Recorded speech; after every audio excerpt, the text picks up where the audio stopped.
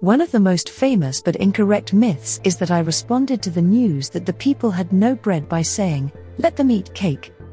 Additionally, my Austrian origin made me unpopular in some circles, and I was accused of sympathizing with France's enemies and conspiring against the revolution. All of this culminated in my arrest and imprisonment in 1793. I was subjected to a trial in which I was accused of treason and other crimes, including some unfounded and scandalous charges. I was finally sentenced to death and executed by guillotine. My death became a powerful symbol of the fall of the monarchy and the rise of the Republic in France. My last words were an apology to the executioner, whom I accidentally stepped on.